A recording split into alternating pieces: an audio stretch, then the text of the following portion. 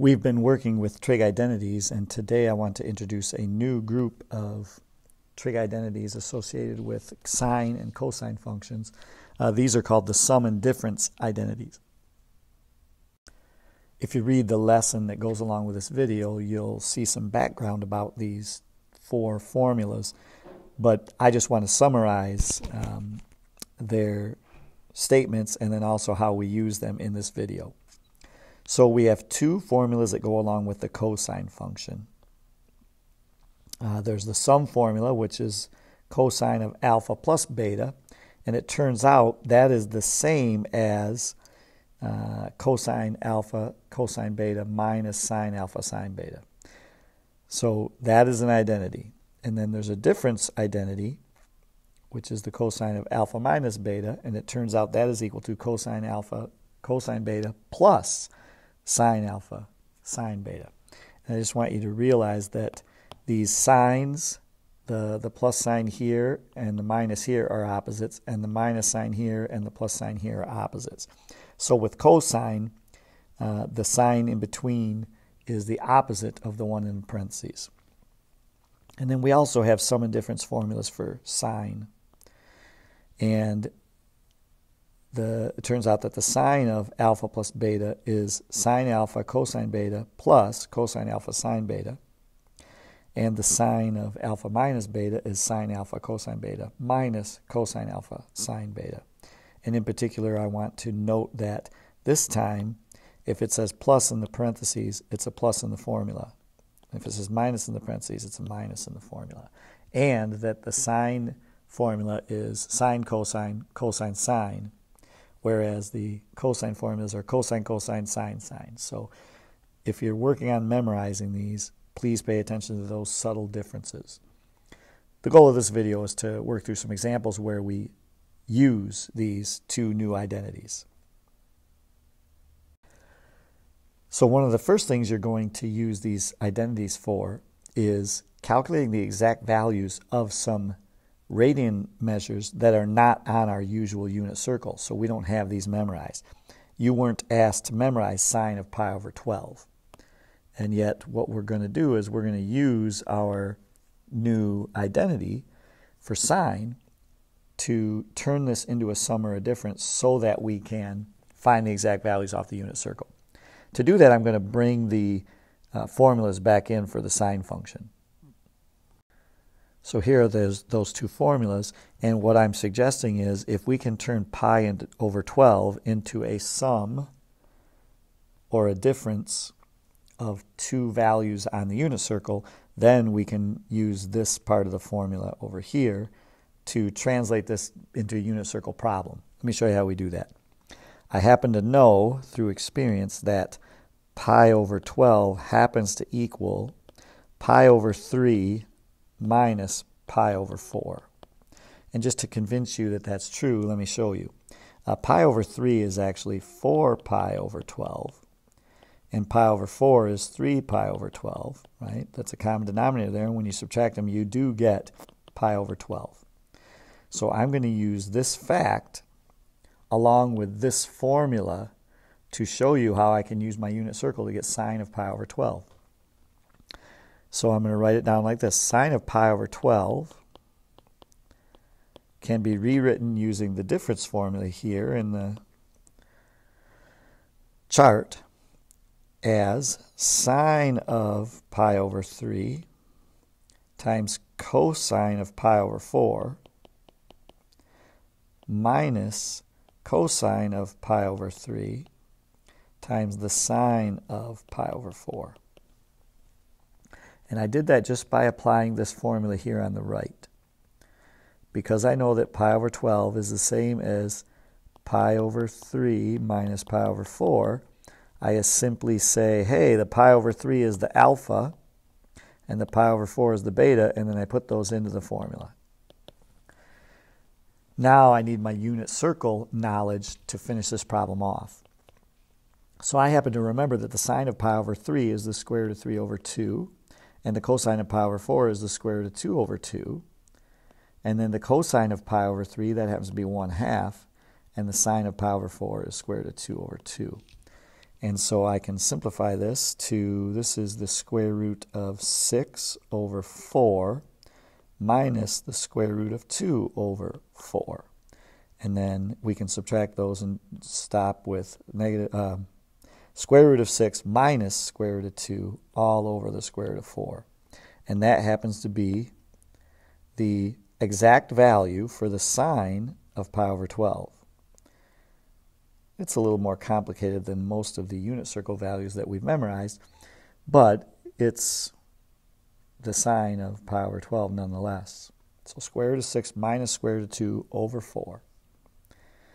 Okay, let's try another one. In this example, we're going to do a similar problem, but this time we're going to do the cosine of 5 pi over 12. So let's bring in those cosine formulas just so we can refer to them. So again, we're going to try and turn 5 pi over 12 into either the sum of two values that we know or the difference of two values that we know, and then use the formula associated with that sum or difference to find the exact value just by using unit circle values.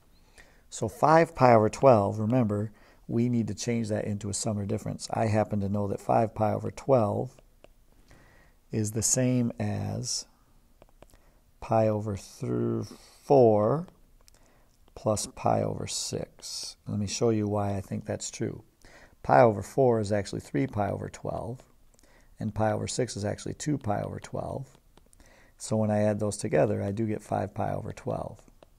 So rather than find the cosine of pi over 12, I'm going to find the cosine of this sum. So the cosine of 5 pi over 12, what we'll write as pi over 4 plus pi over 6, is going to equal, and remember, we're going to use the alpha and the beta. Alpha is pi over 4 and beta is pi over 6.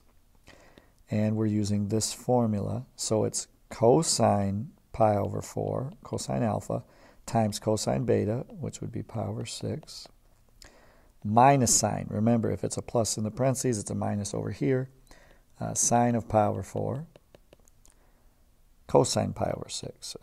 Sine pi over 6.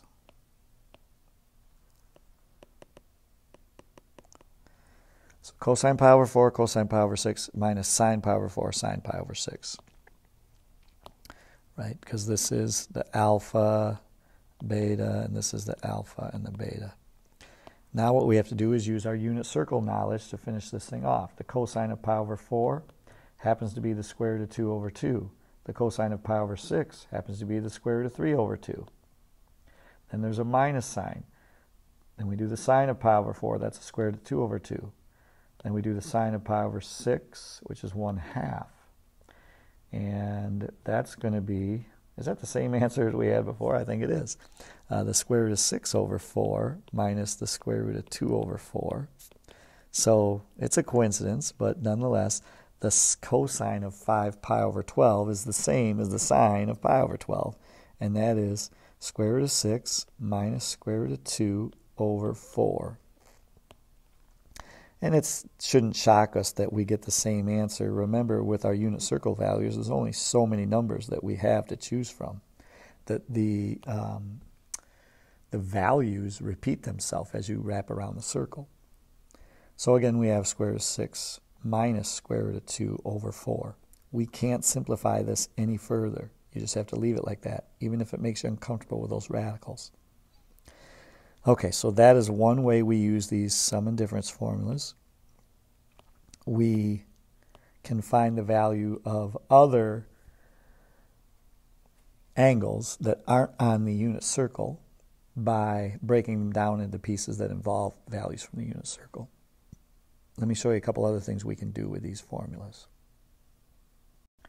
When we do our exercises, one of the things that we're going to do is practice using the formulas. And in particular, I'm going to give you an expression that's written out and ask you to simplify, right? This one says simplify. And basically that just means figure out which formula they're referring to and write the original sum or difference. Let's bring in our list of formulas again so I can show you how this works. This is a cosine, cosine, sine, sine. This is going to be one of those cosine formulas. So let's bring those up. So here we have our cosine sum and difference formulas. And I'm paying particular attention to this minus sign right here. Notice that shows up in this left-hand sum formula. And then all we have to do is figure out what's alpha and what's beta so that we can write down the sum. Well, hopefully it's clear to you that we are using negative 4x as alpha and negative x as beta. And then same thing here, alpha and beta. So from that, I know that this is just going to be cosine of the alpha plus the beta. So to simplify this, I'm simply going to write down that answer. Cosine of negative 4x plus negative x.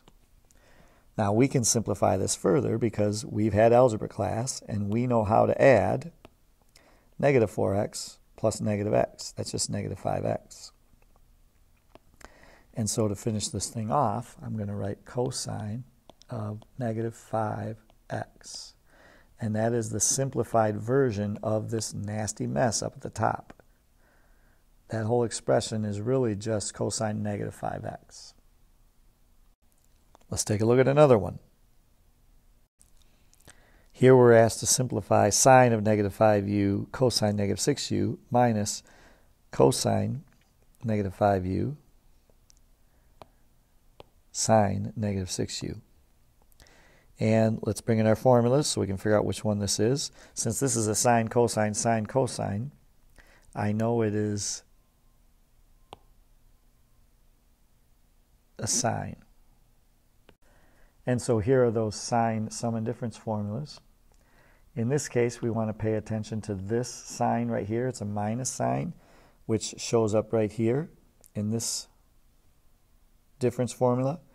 And so I know I'm going to need to use the difference version, this one, when I write this thing out. Now all I need is the alpha and the beta. Well, here's alpha, here's beta. Here's alpha, here's beta. And so our answer for this one is going to be the sine of negative 5u minus negative 6u. Be careful with this one because it's minus and negative. So this is really just sine of negative 5u plus 6u. And from algebra class, remember, we can do this. Like, we know how to do negative 5u plus 6u. That's just u. So the whole expression here boils down to sine of u. And that's our answer for the simplified form. Nothing fancy there, just identifying which formula to use, and then we just work backwards, right? Instead of going in this direction, like we do sometimes with our problems, we're going to go in the opposite direction. So we're actually trying to start on the right and work our way to the left. We've got one more type of problem, and then we'll get this video wrapped up.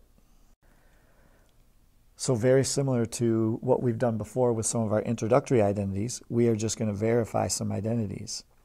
And so remember, when we're verifying, our goal is to take the thing on the left and do math to it so that it ends up looking like the thing on the right. And in particular, since we're in the sum and difference section here, we're going to use our sum and difference formulas. So this is a cosine sum. Eventually, you'll have enough familiarity with these formulas to just know which one to use. But for now, let's bring up the cosine formulas and take a look at it. So here on the left, we have our cosine sum formula. And that says that the cosine of alpha plus beta is equal to cosine alpha cosine beta minus sine alpha sine beta. So we just need to identify which one's alpha, which one's beta. Well, the first one in the parentheses is alpha, and our theta takes the place of our beta. So when we write out this expression, I'm basically taking this thing on the left, and I'm just rewriting it using this formula. So I'm going to have cosine of 3 pi over 2, which is cosine alpha, times cosine of theta, minus sine of alpha, which is 3 pi over 2, times sine of beta, which is theta. And I keep doing math to simplify this thing until I end up with just sine of theta. Okay, cosine of pi over 2, whoa baby, that's 0. So this is just 0 times cosine theta. So this whole thing is 0.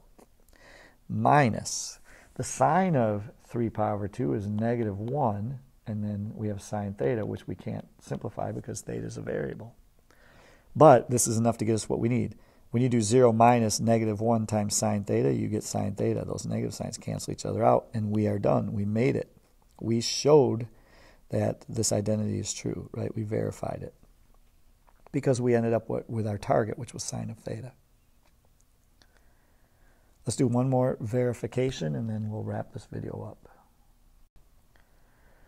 So here we're going to work on a sine sum formula, the sine of theta plus pi, and we're trying to show that it equals negative sine of theta.